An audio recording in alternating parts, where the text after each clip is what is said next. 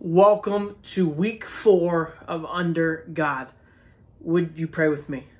Lord Jesus, we come before you thankful for this life, thankful for your word, which is truth, sets us free. It's authority. Father, I pray that we would have a hunger for your word. I pray as we open it, you would speak life into us. You would change us by the power of your word. We worship you, Jesus. And it's in your name we pray. The name above all names, the King of all kings, the Lord of all lords, Jesus, we pray. Amen. Amen. Hey, would you turn to John, the Gospel of John, John chapter 1. Matthew, Mark, Luke, John. And we're going to be looking at verses 1 through 5 and then move over to verse 14. John chapter 1, verses 1 through 5. Verse 1 reads, "In the beginning was the Word, and the Word was with God, and the Word was God. He was with God in the beginning." Verse 3, "All things were created through him, and apart from him not one thing was created that has been created. In him," verse 4, "in him was life, and that life was the light of men." Verse 5, "That light shines in the darkness, and yet the darkness did not overcome it." So we see that the word, capital W, refers to Jesus. That in the beginning, Jesus was Jesus, and Jesus was with God, and Jesus was God. We see the unity among the Godhead, God the Father and God the Son. That God was a part of, Jesus was a part of creation. Didn't just appear, but he's always been. He is the Alpha and Omega, as Revelation describes him to be. In him was life, and that life was the light of men. He brought light into the darkness. That light shines in the darkness, and yet the darkness did not overcome it. For years, most people in our country embraced Jesus. For years, most people embraced Jesus. But this is no longer true. I mean, would you just pause and consider this for a moment? What you once knew, we don't quite know anymore. Does that make sense? We used to hear the name of Jesus. We used to pray in public places. We used to see scriptures. I mean, all of these things. And there's been a turn. There's been a turn in our country. According to Barna Research, 48% of Americans identify as post-Christian. There's some connection with Christianity, but for the most part, they've rejected it. It's not that they don't know, it's just that they simply don't care. We are quickly becoming a post-Christian nation, much like Europe. It's a sad state, really. It's a sad state, but what an opportunity to make Jesus known. What an opportunity for the church to be the light in this darkness. See, faith in Christ has moved from the center to the fringe. It has moved from being something positive to being a threat. I mean, it's almost like you bring up the name of Jesus and you're attacking someone when you're just saying, "Hey, he's the one who died for me. He's the one who gave his life for me. He's the one who loves me when no one else loves me. His love can't change." But it's like it's a threat now. And as the world gets darker, the light shines brighter. I don't want you to miss this. And in all the darkness and all the sadness, really, as the world gets darker, the light shines brighter. You and I are that light because we have the light of Jesus living inside of us. Jesus didn't tell us to go hide from the world, but rather to go make disciples. We know that from the Great Commission, Matthew 28. He didn't tell us to go hide. He told us to go and be light. He told us to go and to make disciples among the nations. A couple weeks ago, we looked at this truth that we don't run from culture, but we are called to influence it. We're called to be influencers. You and I, as the church, followers of Jesus, are called to influence culture, to not be influenced by culture, but rather influence culture. And so the question today is, how do we faithfully live for Jesus in a post-Christian culture? Don't miss this. How do we faithfully live for Jesus in a post-Christian culture? I believe the answer to that is found in verse 14. John chapter 1, verse 14. Would you look at that verse with me? John chapter 1, verse 14. The Word became flesh and dwelt among us. That's Jesus descending to earth. He came, he was born as a baby in Bethlehem. We're entering the Christmas season. Praise God. We observed his glory, the glory as the one and only Son from the Father. Don't miss these words. Full of grace and truth. Do you see that?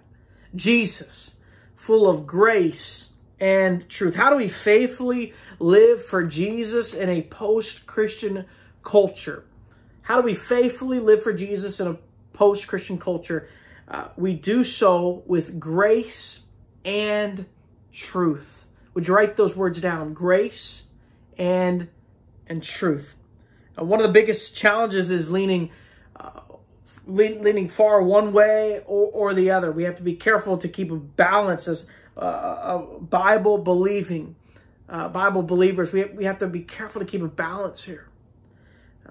In truth and grace, help us to keep the balance. Truth is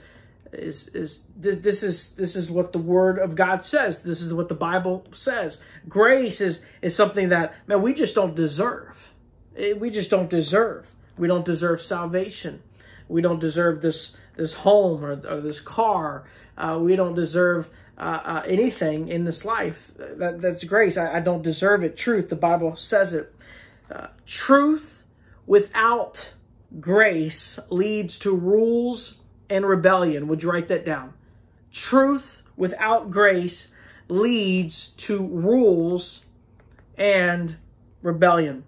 When we talk about rules, I'm talking about legalism. Have you ever heard that term? Oh, you're legalistic. Stop being so legalistic. I grew up in a very legalistic movement. Rules, legalism. I mean, it's this thing of there no movies, no lipstick, no secular music, no dancing. I mean, it was just rule after rule after rule. Truth without grace leads to rules and rebellion. Listen, the quickest way to raise a rebellious teenager is rules without relationship. Don't miss this, parents. Rules without relationship. You want to raise a rebellious teenager, then make sure you press in on the rules and you leave out the relationship. Grace without truth leads to do whatever and believe whatever. Grace without truth leads to do whatever and believe whatever. It's this thing of a license. Much like when you came to that point, when you took that test, you passed and you had that license. It's like this newfound freedom, right? It's this newfound freedom. And I can do whatever I want. I can go wherever I want. It's this idea. God understands, and it's your life, and no one has the right to tell you how you ought to live. Believe whatever. It's this idea circulating around a word called relativism. This word relativism means that there's no single objective truth. There's no single objective truth. As long as you're happy, that's all that matters. Right? Have you ever thought that or heard that? As long as I'm happy, nothing else matters, right? As long as you're sincere, it doesn't matter what you believe. As long as you're sincere, you really believe it, that's okay. You know, as long as you're sincere, you own it. As long as you don't hurt anyone else, it doesn't matter what you do. It doesn't matter what you do. It's relativism. There's no single objective truth. Listen, church, we need grace and truth. We need grace and truth. It's interesting that in verse 14, grace is listed before truth. Do you see that? Grace is listed before truth. We need to lead with grace. And if we're honest, it's something that we really struggle with. It's something that the church hasn't done a good job with, leading with grace. I mean, we're all about truth, and praise God for truth. We need truth. But we also need grace, and we need to lead with grace. So Discovery will be a safe place for people to belong before they believe. And the church, for the most part, has not had that idea. You have to believe first, then you can belong. And we've just flipped the script. We've just flipped the script because we want to be a community that welcomes people with their questions, with their struggles. And we want to, by our lifestyle, we want to point them to Jesus, who is the only one that can transform their lives. We will be a safe place for people to belong before they believe. Our message can't be change your behavior, then you can be one of us. Like, go clean yourself up. You've heard many people, I got to get this thing, I got to get my life together before I can come to the church or come to Jesus, right? Our message can't be that. It can't be change your behavior, then you can be one of us. No, our message is come and follow Jesus and let him change you. Do you see how we're leading with grace? But there's also truth. Because at the end of the day, it's Jesus. It's always been Jesus. It will always be Jesus, the only one who can truly change mankind. See, this post-Christian generation is so skeptical about truth. The post-Christian generation isn't searching for certainty. They're searching for honesty. They just want people to be honest. They want people to be real and raw. And if we're honest, we haven't always gotten it right. I just said that a moment ago. We haven't always gotten it right. If you don't like Christians, listen, I understand. Half of them drive me crazy. If you've been hurt by someone in church, I'm not surprised. There's hypocrites in the church, just like there's hypocrites in any store or restaurant that you'll frequent. But listen, truth and grace. We have to own truth and grace. Truth isn't restrictive, repressive, or even oppressive. The truth is freeing, liberating, and life-giving. Amen? Truth is freeing, liberating, and life-giving. Take it all the way back to Genesis, the Garden of Eden. Do you remember the account? Adam and Eve, God said you can eat from any tree except this one. Now pause for a moment in the story. He didn't give them that rule, if you will, to be a killjoy. Like, he wasn't trying to kill all their fun, but it was to give them life. It was to give them life. See, truth isn't just rules and morals. Listen, truth is a person, and his name is Jesus. John 14:6, I am the way, the truth, and the life. Jesus alone sets us free. And church, we need grace and truth. We need grace and truth. Jesus was full of grace and truth. He confronted the hypocrisy. That's truth. He confronted the hypocrisy of the religious leaders of the day. That's truth. And he comforted sinners. That's grace. Do you see this? Jesus was full of grace and truth. truth. Jesus turned over the tables when shady business dealers were ripping people off in the temple. Do you remember that account? That's truth.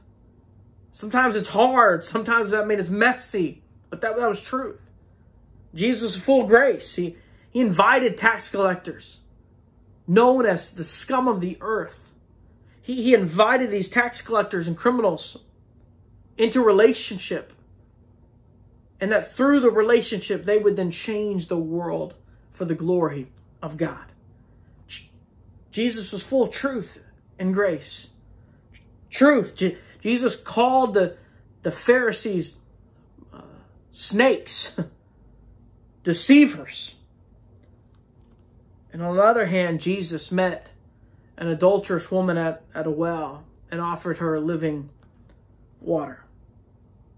Offered her living water. Jesus, full of grace and truth. Jesus, full of grace and truth. I'm reminded of the account when the religious leaders pulled this adulterous woman on another account, pulled her out of her home. And it was Jesus who said, whoever is without sin, pick up the stone and throw it first. And he gets down in the ground and begins drawing a line in the ground. See, Jesus was a line crosser. He crossed the line. People are the other side of the line. Listen, we don't draw lines to keep people out. We cross lines to bring people in. That's what grace and truth is all about. That's the calling on your life and my life as the church. We are called to be the light of the world in a very dark world. But nevertheless, the light of the world. Jesus Christ himself shining through our lives, our speech, our actions. People seeing a difference in us. That's what true freedom really is. Would you bow your heads and would you close your eyes just for a moment? And would you just say, Lord, what is my response to this message today? What is my response to this message today? Would you just simply ask the Lord that question? What is my response today? Maybe you've been struggling with grace and truth. Maybe you've been leaning one way like really hard and man, you've got this. You got truth, but there's no grace. Or you got grace, but there's no truth. And so today, your prayer would be, Lord, help me to grow in the area that I'm lacking, that I'm weak in. Help me to be like Jesus, full of grace and truth. Father, I come before you and I ask that you would empower us to be men and women that are full of grace and truth. Lord, to be men and women that are daily growing in grace and truth. Father, change us. Help us as we open up your word to know truth and to see grace that runs all throughout your scriptures. Help us, Lord Jesus, to be like you. And we ask this in your name. Amen. Hey, thank you for joining us today.